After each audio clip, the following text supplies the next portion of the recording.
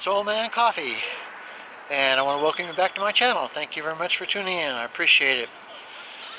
Well, it's Thursday, October 21st, and that's Trooper Thursday. Yeah, and if you think for one moment that I don't appreciate the Trooper and what he's done for me, you're wrong, okay? Yeah, so when I say it's Thursday night poker at the Westgate, I'm not at any time am I putting Trooper Thursday down, okay? So let's get that clear, all right? If anybody thought that, you're absolutely wrong, all right? Trooper's a good friend of mine, and he always will be. So anyway, let's get into the Westgate and get that Trooper Thursday game going. Now the APA is in town, so there's going to be a lot of players, a lot of action, and we'll see how it goes. Okay, well, we're going to play the Thursday free slot play tournament. So let's see how that goes.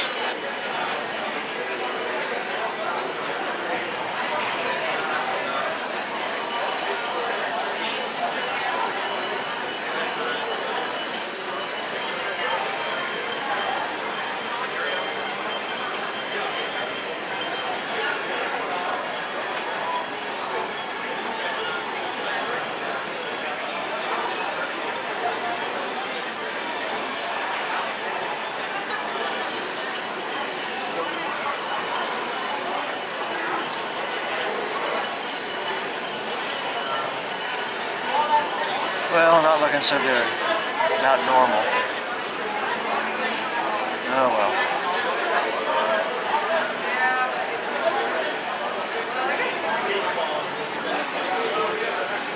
Okay, well that was it. Game over.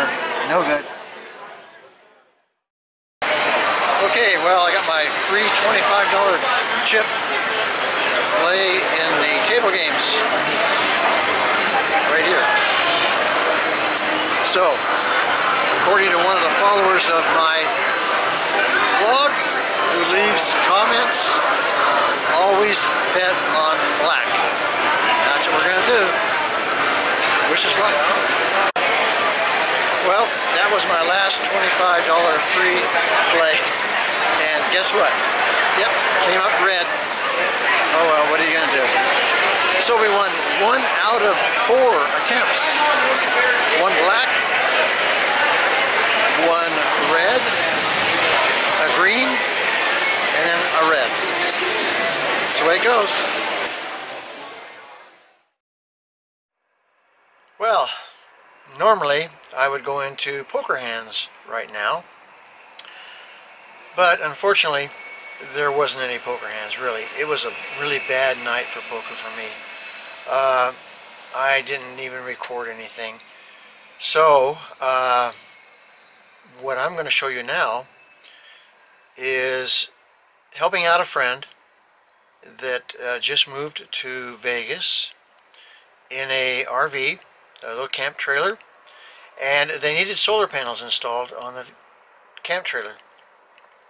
So I volunteered, well, I'm getting compensated, but I volunteered to install the solar panels for them and also install a generator, a portable generator for them. So what you're going to see now is the culmination of a week's worth of work, and what I'm going to do is I'm going to narrate it and try to keep it as simple and as short as I possibly can.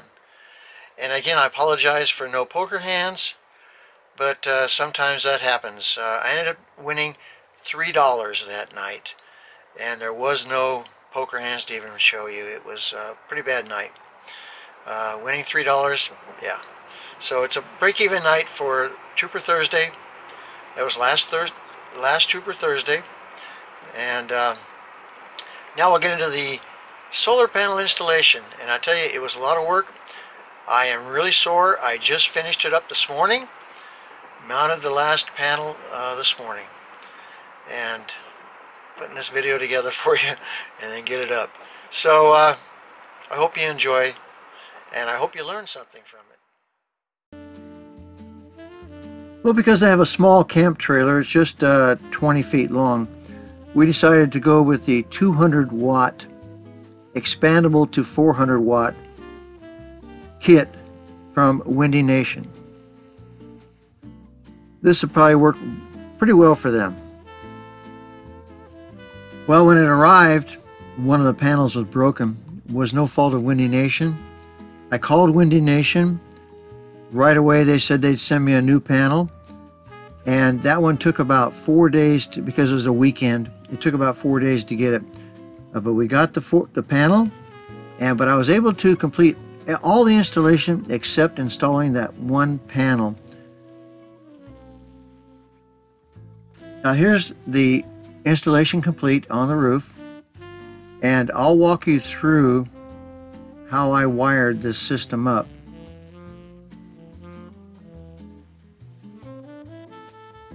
Those two wires going into the vent for the refrigerator go down the refrigerator opening, staying away from the coils as much as possible.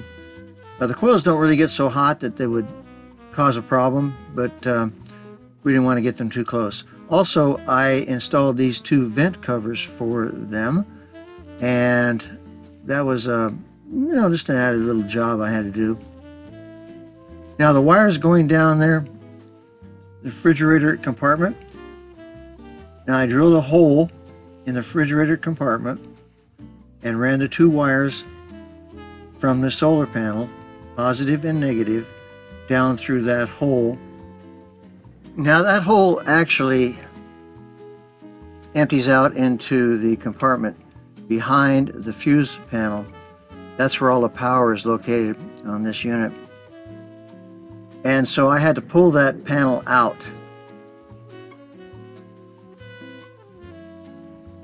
So I ran the wires down through the access hole for all the power for this unit. The two black wires I'm holding right there are the solar panel plus and negative wires. The red and black wires there are the battery wires. And I'll go into how I installed the battery wires here in just a minute. Let's finish up the solar panel installation first. And then I drilled a hole up through the floor of the camp trailer and ran the solar panel wires up through there. There's where they come into the camp trailer, and ran the two black wires on the left there up to the charge controller.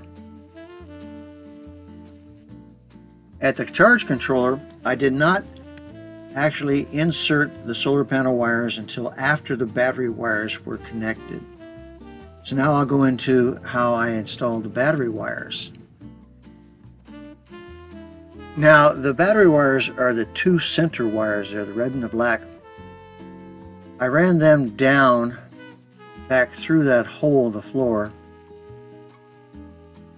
And then after they go through the hole in the floor, they come out the bottom, and I have to wire tie them all the way across, because that's going to be this power supply. So I've got to connect that to the battery side of the service panel. So I'll show you how I did that. So I had to remove the covers to the service panel and pull the service panel out so I could get access to the wiring that's behind it. Now with the service panel removed, I can see the access hole where all the wires have been coming up through. And the red and black positives right there, and they are connected to the positive side of the service panel and the negative side of the service panel. So now with the batteries connected to the charge controller, I was able to hook up the solar panels and see what the output is, and 13 volts, pretty good for two panels, and 2.8 amps. Pretty good for two panels. Now that could be expandable to 4 panels, which would increase that quite a bit. Well, they wanted a 1,000-watt inverter installed, so I connected it to the load side of this charge controller, And you can scroll through on this charge controller and it will tell you what amount of amperage is being drawn by whatever load you have on it. Also too, you can set the load off and the load on voltages so that you don't run the batteries down. I like this charge controller by Windy Nation. I'm really satisfied with mine. Now, in addition to the solar panels, they wanted a 3500 watt generator installed. So I had to buy a rack for that and install that generator on the back of that RV. Well, I hope you enjoyed that video. I know it wasn't what you were expecting, but with my lifestyle the way it is right now,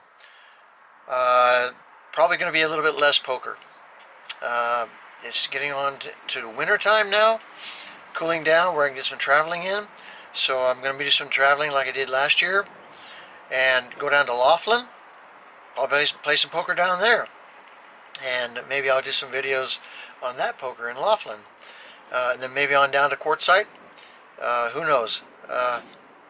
Get some traveling in, get some more videos of the RV, more of that RV lifestyle instead of being stuck in one spot. Well, if you liked the video, please give it a thumbs up. I'd appreciate it very much. And subscribe. I need all the subscriptions I can get, and the thumbs up too. Thank you very much. I appreciate it. And again, I want to thank these folks here, these supporters of my channel.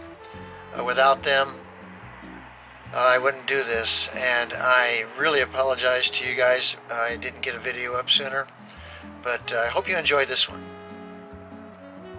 So this will be Old Man Coffee saying, dream until your dreams come true. And I'll see you next time.